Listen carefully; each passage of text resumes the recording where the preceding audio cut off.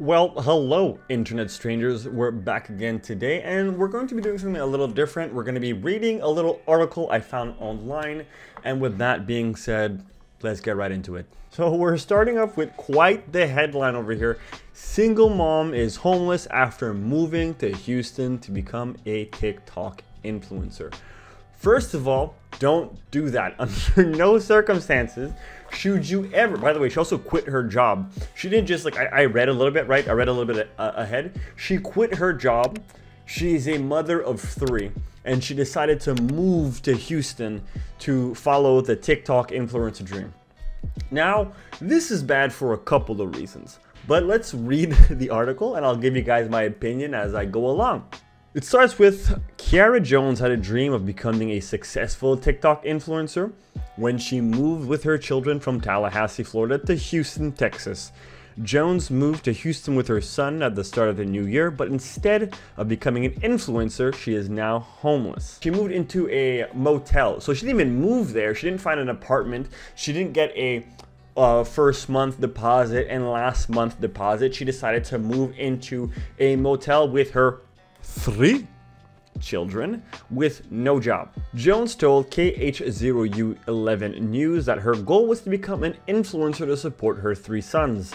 Houston has one of the biggest populations of social influencers, Jones told. That's kind of a goal, to become a big influencer. I agree that Houston, California, these places have a huge population of influencers. Here's the thing, your location will not really affect you on how many influencers and how much following you get. Obviously, there's exceptions to this rule, but if you're living in the US or Canada, you don't really need to go live in a big city depending on what your content is. If you're doing lifestyle content and you want to show the place that you're living in and the people you're hanging out with, yes, location does matter. But if you take myself, for example, I'm doing gaming content. I could be living in Alaska. If I've got good Wi-Fi, the place I'm living in doesn't really matter at all.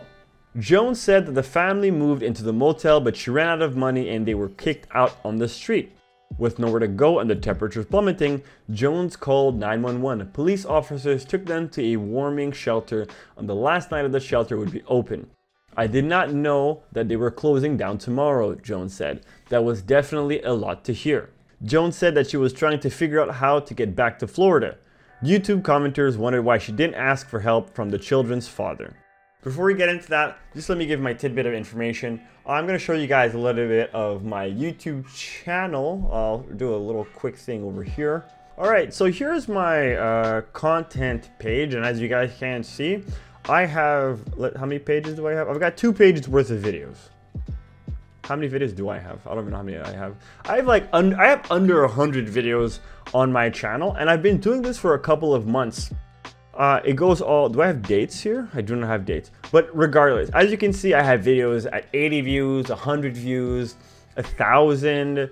I have some that I've done quite well. Let's look at the first page back. Almost 2,000 over here, 1,007 over there, 4,000 over here, 84 over there, 90 over here. My latest video is at 16. My viewership and like and comment ratio is kind of all over the place. I've made a total of $0 from doing this for a couple of months now. You want to know what I haven't done? I have not quit my job. I found a little bit of success here and there on YouTube.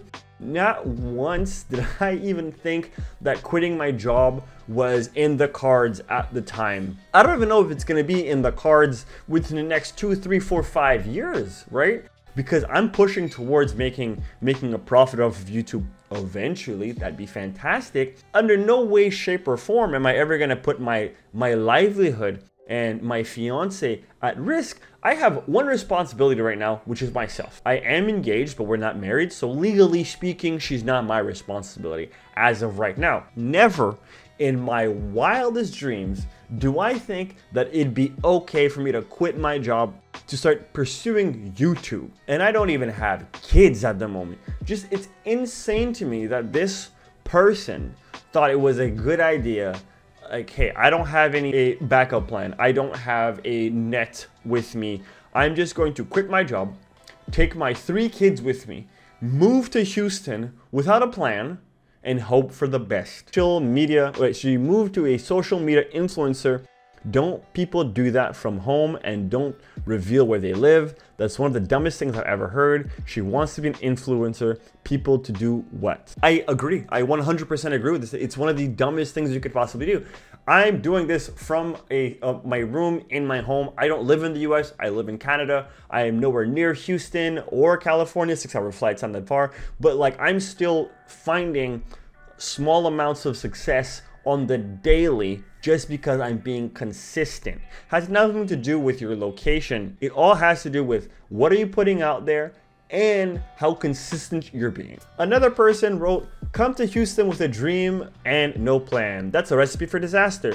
A third person wrote, get a job and support your children and stop expecting other people to support you and your kids. I will say that social media and YouTube content and streaming are real jobs. However, you need to start making money before you can start supporting anybody, which is why, again, I have not quit my job, and I will not be quitting my job anytime soon for that matter, because I'm not making any money.